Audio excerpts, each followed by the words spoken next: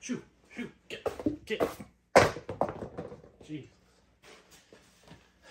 Way too many vermin here. Alright, well, as you saw earlier, we've got a very special display today. Making sure the camera's actually running. So what these are RCMP dress boots. They're the Strathcona riding boot that Alberta Boot makes for the RCMP. I happened to get a set of these secondhand at a military surplus store. These are one of the earlier models that the Alberta Boot Company made. So we'll dive in, take a look, and see what you guys think of these.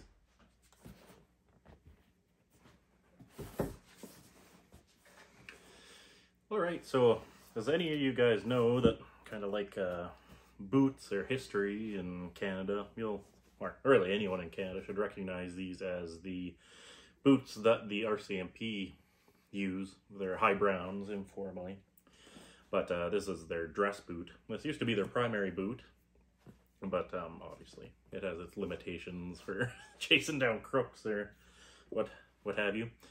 So this set was made by the Alberta Boot Company. I don't really have any date in them for when they were made. Well, the only information in them is 11D, so. But I picked these up surplus from a place out east in Ontario, I believe, and they shipped them out to me. These retail for around $725 new, supposedly. I got this set for around $150, so that's a pretty good savings in my opinion for a boot that you're not going to really wear for practical applications. But anyway, to go over these, the design of this boot revolves around riding. Obviously, you got the heel here for hooking into your spurs and your high tops for protecting your legs and whatnot. But leading up to these design, the cavalry wore a really high boot up to around their knees. This is around the Boer War era. And their boots came right up to their knees. And I don't think they didn't have quite a gusset in here. So anyway, they're looking for something to improve upon. Like, these boots protected their knees really well, but if they're dismounted or just doing everyday stuff off their horse, the mobility really wasn't there.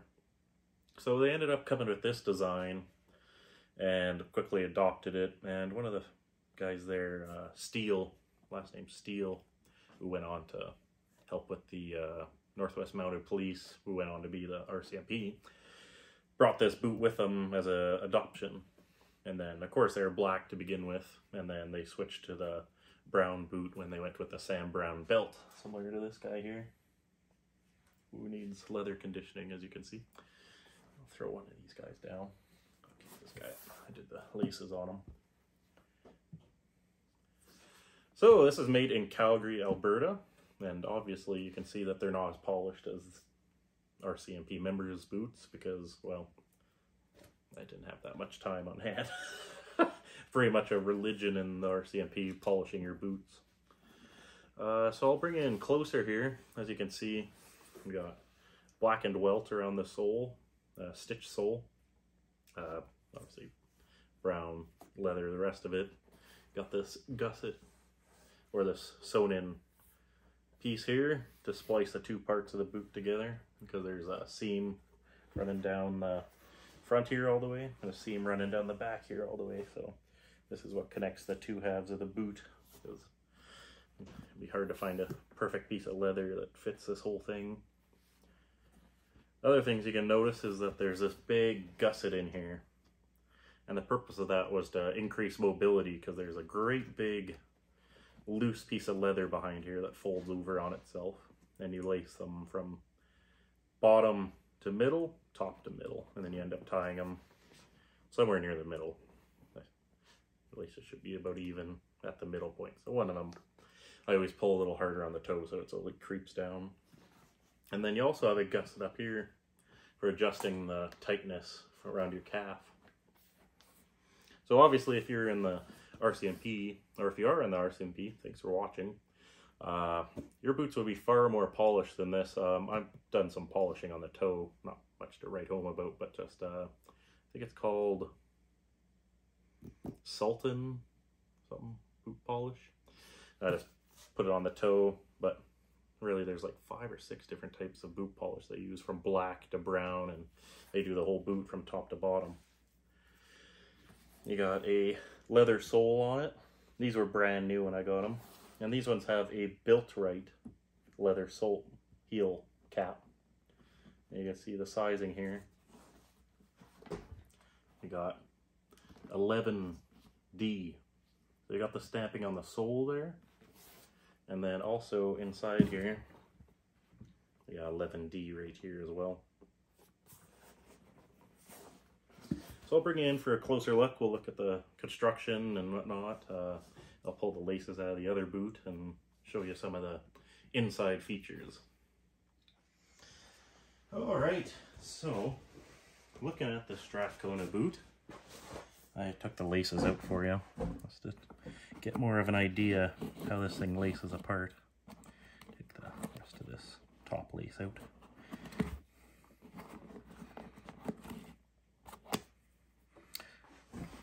So, as you can see here, these don't lace like a normal shoe. And they got this great big gusset here. And that's your mobility. And on a big boot like this, you really want this area to have mobility, because nothing else bends from here to here. That's all you have. So your lacing and this gusset is all your mobility. Of course, if you're riding, you want it nice and snug, but you can back this off to have a little more mobility. So, looking at this construction, you can see the stitch sole looks to be single stitched all the way around. Leather sole, you see my scuff marks. I thought about taking these in and having a Vibram sole put on it to be a more functional boot, but I've not done that yet. Looks like I got 3 layers in the sole here. Blackened welt. See, it's come apart a little bit there, but that's to be expected.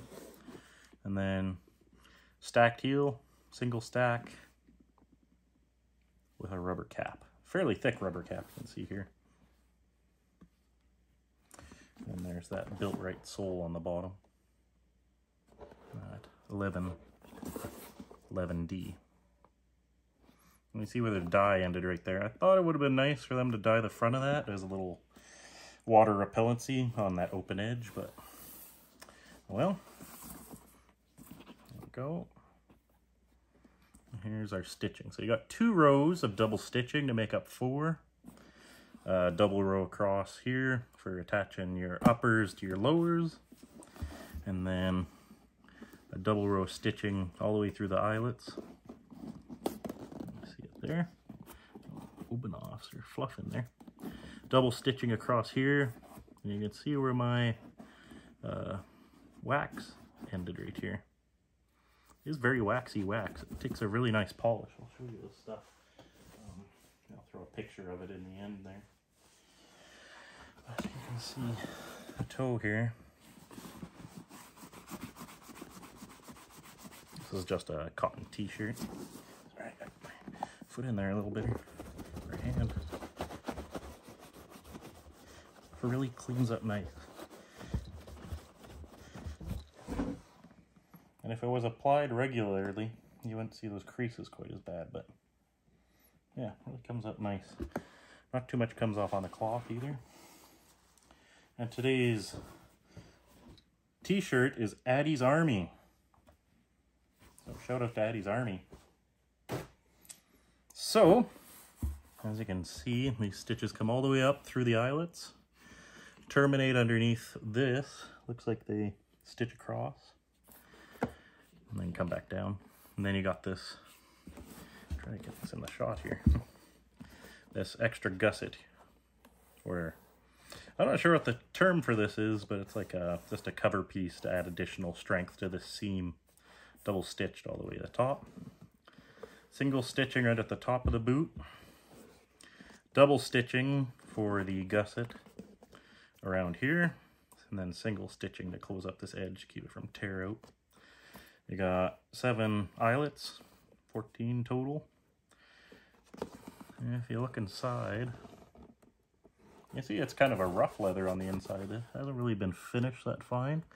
This tab comes over, that's stitched on the back here. Looks like they stitched that on first, because there's a stitch across here, but no stitch there.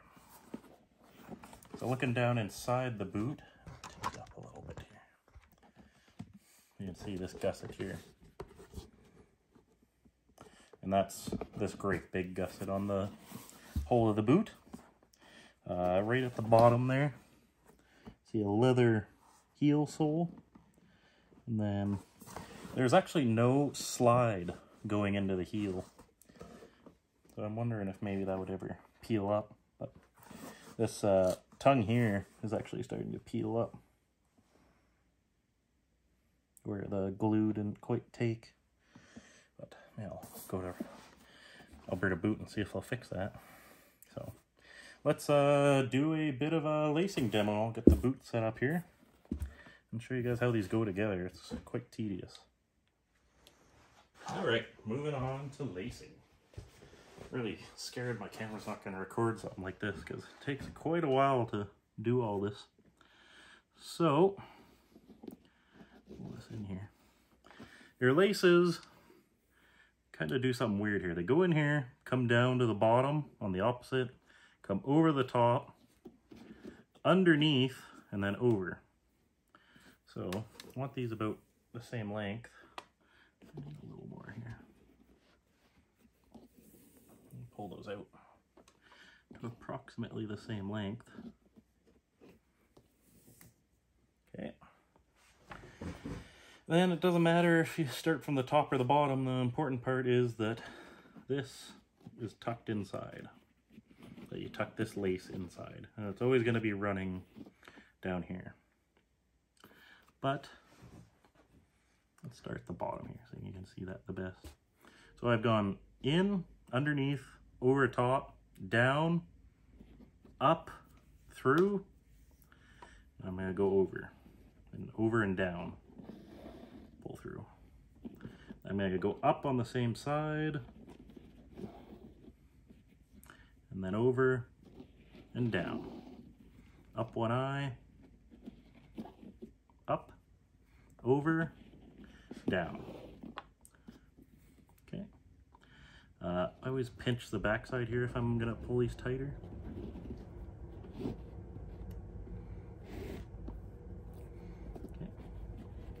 And then back up,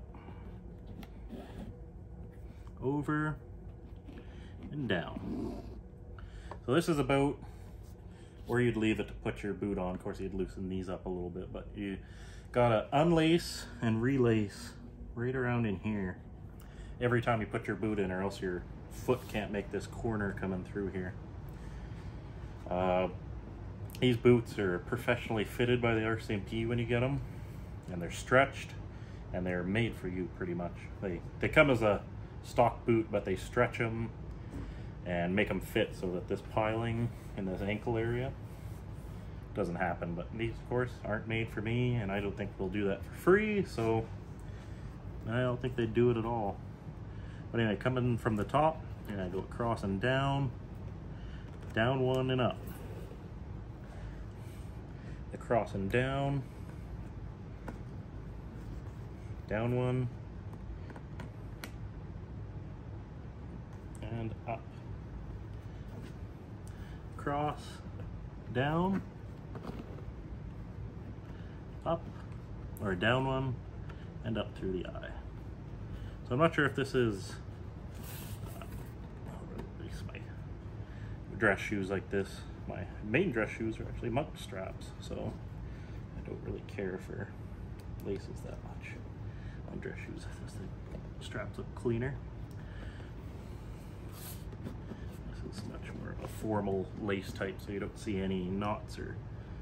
See, I screwed up there. Yammer into the camera. Down the hole.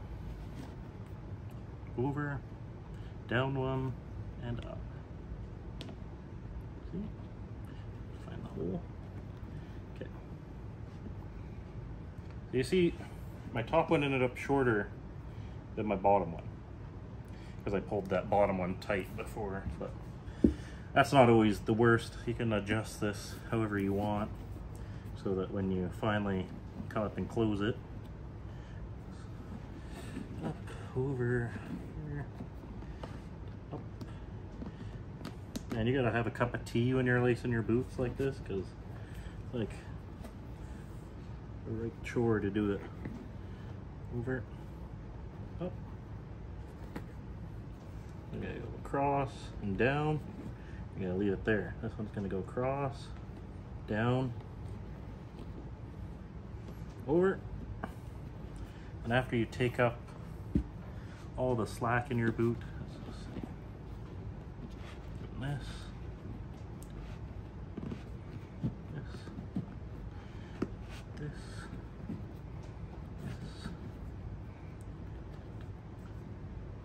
this, and the top's of course the same.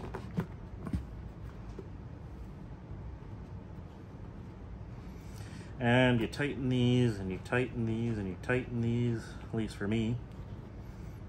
And then you get to the middle. You do your knot, your bow.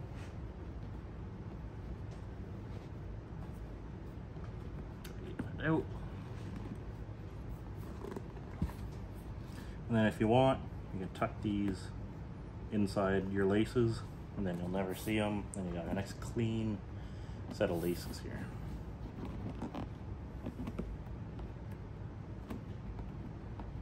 There.